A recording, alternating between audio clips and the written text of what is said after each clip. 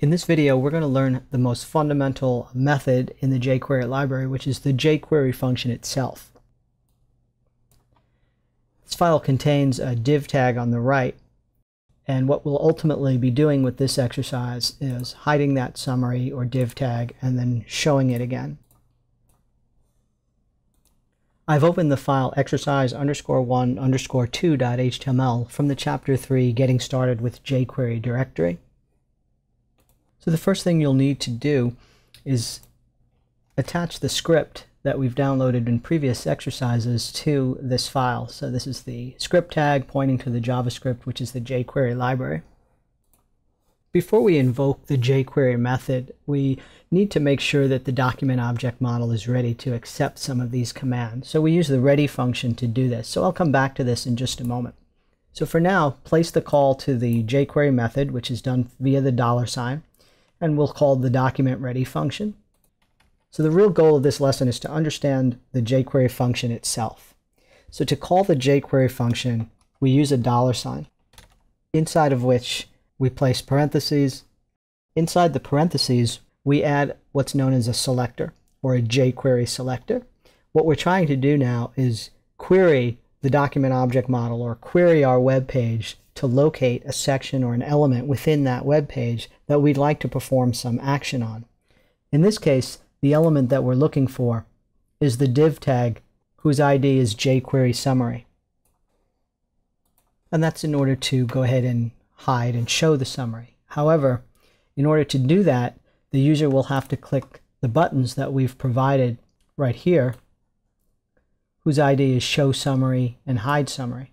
So the first thing we're going to acquire is these buttons, so that we can indicate that when those buttons are clicked, some action should take place. So here again, we're using the jQuery method to locate something on the web page and then provide some sort of action with whatever it is that we've located.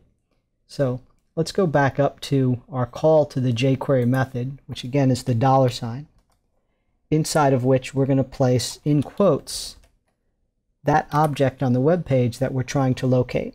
So we'll start with the button that hides the div tag, and its ID was hide summary.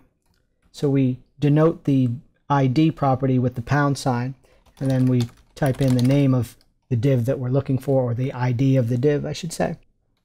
Now that we've located what we want, we can perform some sort of action on it. In this case, we want to respond to the click of this button. So whatever it is we'd like to take place when that button is clicked, we do by writing a function. So inside the parentheses of the click, we're going to go ahead and call a function. We're actually going to write this function right here. And the first line of code in this function is another call to the jQuery method. So there's our $ parentheses for the jQuery method. Once again, we're going to pass in what it is we want to manipulate on the DOM or on the web page. And so once again, we quote it and we put our selector in here. So the name of that div tag that we want to show and hide is a div whose ID is jQuery summary. So back up in our call to the jQuery method, we'll pass in that div, jQuery summary, and we'll invoke another method of the jQuery object. So the jQuery object is the object whose methods we're invoking here. For example, the click method, and right now, to hide this div, the hide method. So using the $ creates a jQuery object whose methods we can invoke. And now we're invoking the hide method. We don't need to pass any arguments to this method. We're simply calling hide to hide what we've obtained with this jQuery, which is the div called jQuery summary. So our initial function is going to consist of another jQuery method call. This time the tag that we're trying to obtain in the XML file, instead of the hide summary, the button is called show summary. And once again, we're going to respond to the click by executing a function. And that function is going to call the jQuery method again dealing with jQuery summary, the div that we've been hiding and showing.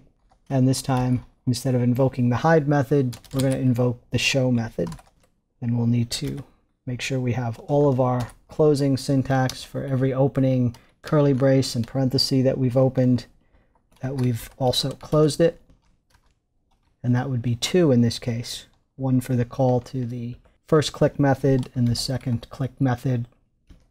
Okay, so if we look at the code, you'll see that there's the call to the jQuery library up here on line 6, but the subsequent jQuery that we've written needs to be in its own script block as well. So make sure that you have surrounded the code that you've just written in a script block, just like that. At this point, you should be able to save and test this file in a browser, and it should provide you with the following response. You've got your show and hide summary buttons. The div shows by default, but if we go ahead and click the hide summary, it should go away, and if we click the show summary, it should come back. So in this exercise, we learned that in order to call the jQuery function, which returns a jQuery object, we use the $, and then we pass a selector to query or find the HTML elements within the web page that we're looking for in order to perform some action on them. In this exercise, the methods that we called following the jQuery object were the hide and show methods.